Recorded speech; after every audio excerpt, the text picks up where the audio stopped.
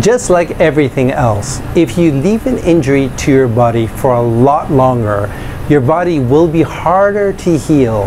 For that reason, a concussion is no joke, and you should be checking into seeing us as soon as possible. For example, my son was on an elite soccer team, and one night their goalie got a knee to the head. You could tell that he wasn't right because his speech didn't make sense at all. I had approached the parents saying that if it were a concussion, he should be brought to my office right away. Sure enough, it was a concussion that the poor boy was suffering from, and I cleared it from him, from the concussion vial that I have, along with looking at the Acupuncture Points manual that you all have been shared with.